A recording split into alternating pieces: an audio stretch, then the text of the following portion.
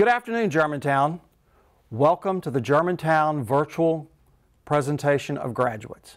Graduates, well done. I'm very proud of you.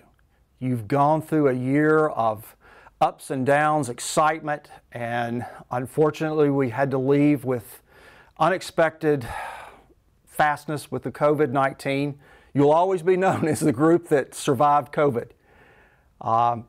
This time has been challenging. It's challenging for those of us left here in the buildings and walking around and not seeing your smiling faces, not hearing your laughter, not hearing your joys and excitement of being a senior. And we are truly, truly sorry for that. We miss you. I miss you. You're my family. And family, sometimes it's tough. Graduates, one of the things that I look back over the year and I see the beauty that each one of you brings to this world. No matter who you are, no matter where you came from, when you came to Germantown, you became part of the GHS family. Moms and dads, thank you. Thank you for allowing us the opportunity to serve your children and making them our children when they come on this campus. Every day I go from having 2 boys of my own to 2,000. You are my students. You are my children. And I respect that, and I respect each of you for everything that you've done. And I want to honor you, and I want to say how proud I am to stand before you and say, job well done. Graduates, as you go out into this world, remember the foundations that Germantown High School has taught you. The integrity, the honor, the trust, the joy of life, and how to deal with the ups and downs. We've gone through a traumatic time period over the last few weeks, and we will continue. But I know, deep in my heart, we've given you tools to break those barriers, to go through those tribulations and trials, and to be successful. And the most important thing each of you have done is taken a part of yourself, that little part, and spread it out to the world. As we go out into the world, it's not so long, it's not goodbye. It's so long until we see you again. And folks, parents, students, graduates, I look forward to hearing the great accomplishments that you do. And I know that sitting out there amongst you are future lawyers, doctors, construction workers, astronauts, possibly even a president that can lead, and you will lead us, and you will do it with honor and dignity and respect. Graduates, congratulations. I'm proud of you. Stay strong. Remember, go Red Devils and stay the course. We will succeed, and you will succeed. I'm proud of you, and have a great afternoon. Thank you.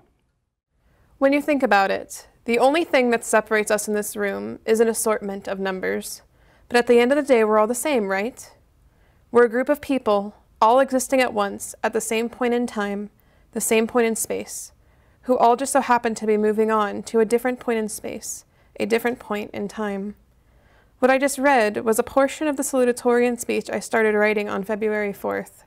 This was the speech I thought I was going to be giving until March 12th. I feel like we all vaguely remember that day, or at least when we first heard that we'd be going back on March 30th. I remember hearing about it in second period and just being baffled. Nothing like this had ever happened before, not to us. And yet, dates continued letting us down. March 30th became April 6th, April 6th became April 24th, and then we all threw our hands up into the air and the date never came. We finished high school on March 12th, 2020, and now we are past May 16th, the date we were supposed to graduate. I remember when I first started writing this speech back in February, I was looking up salutatorian speeches online to give me an example of what to say or do. But now I realize that in all those examples, things went according to plan. So instead, I'm doing this completely from scratch, a speech tailored to the class of 2019-2020, or as they'll probably call us for years to come, the class of COVID-19-2020. To call this situation unfair would be an understatement. It really does feel like we've had everything we were promised ripped away from us, doesn't it? Not even by a force we could control. There is no one person or group or organization to blame. All those dates we had to scratch out of our calendars with a red pen, the events that we deleted off our phones, the papers filled with important dates to remember ripped up in front of us. And the worst part of it all is that we can't fight back or protest or even beg. There's nothing we can do to get back our lost time, our lost dates. That being said, I'm sure everyone wishes they weren't living through a major historical pandemic right now, but we cannot change that. We are part of history now. We will always go down as the class of COVID. The title has been etched into us, and we can never remove it. And while we won't go off into the sunset marching, wearing it as a badge of honor, we can't ignore it either. All we can do is accept it. Just as we are part of history, history is a part of us. Though we may want to forget the parts of history, the dates where we failed or came crumbling down, we cannot. We will always remember these days of quarantine and tell the story of the class of COVID to the next generation. We can't get the dates we missed back, nor can we be certain now of what date this will all be over. But know that in the future, everything will eventually be okay. It sounds simple, but that's the phrase that keeps me going. It's just knowing that no matter what happens, no matter what hardships you face or obstacles stand in your way, that you will be okay. In these incredibly dark and scary times where we may feel insignificant or hopeless, I remember a quote by one of my favorite writers, Joseph Fink. "Be proud of your place in the cosmos. It is small and yet it is. How unlikely, how fantastic." Remember that though these days are dark, there is always a light at the end of the tunnel. I hope that all of you are able to find some comfort in these times, and remember, one day we will have events again. Not every day will feel like an endless cycle of morning and night.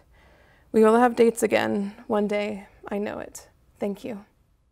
Hello, I am truly honored to be here today representing the Red Devil class of 2020.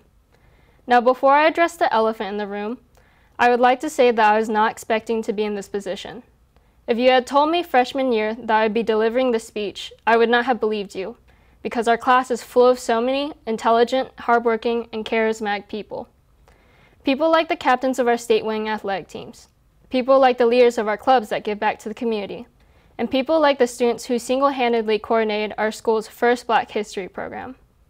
Our class is awesome. We may not know everyone's names or what their future plans are, but we are all bonded by our shared experiences in these last 4 years. I'm sure everyone remembers the crazy football games we had, the funny phone jingles that played over our intercom every morning before Christmas, and the many other defining moments of this year. However, in our senior year, our time was cut short. We didn't know that our last day would be that fateful Thursday before spring break. None of us could have predicted that we wouldn't get to say goodbye to our teachers and friends, or that we wouldn't have to take senior exams. We thought that we were invincible, that nothing could stop us from having the perfect senior year. Now, I could go on and on about what our class has missed, but no one wants to hear what we already know. Instead, I want to tell you what I've learned from my time at home. Since our initial quarantine, we all found ourselves with an unprecedented amount of free time. This was unthinkable to me, a senior who had been in a constant cycle of eat, sleep, study, and repeat. Of course, I still had assignments from my teachers, but after finishing them, I realized I could do whatever I wanted. I caught up on the latest TV shows, I tried new recipes, and I even started reading again. But what I enjoyed most was spending time with my family. Out of all the things I did, I liked being with my family the most. Good old social interaction. I had been missing spending time with the people I love, and soon after, I began to wish that I could see my friends again for one last time. As Andy Bernard from The Office once said, "I wish there was a way to know that you're in the good old days before you've actually left them." Knowing what I know now, I would have appreciated the time that I had spent walking in the halls of Germantown High. I wouldn't have dreaded waking up to go to school at 7 a.m. I wouldn't have complained about all the tests we had to take, nor would I have griped about all the essays we had to write.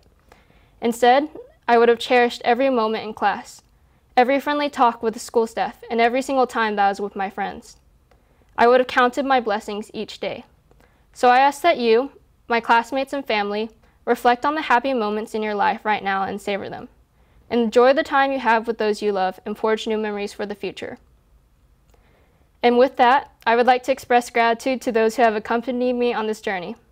Thank you, teachers and staff, for devoting all of your time and effort into making sure that my classmates and I graduate on time. Thank you, friends, for lending me your support, whether it was emotional, tangible, or academic. And finally, thank you, Mom and Dad, for believing in my potential and pushing me to challenge myself. That goes for all the parents of the graduates here today. From kindergarten to 12th grade, you helped nurture us into the young men and women that we have become. Thank you. I can officially say without a doubt that we are graduating. Congratulations, class of 2020. I'm Ian Clark, 2009 graduating class of Germantown High School, and I just want to say congratulations to the 2020 graduating class. I'm so proud of you guys, and I know with everything going on, you guys still did it. So it's a lifelong journey, and best to you guys for your future endeavors, moving on and going to the next level. Congrats again.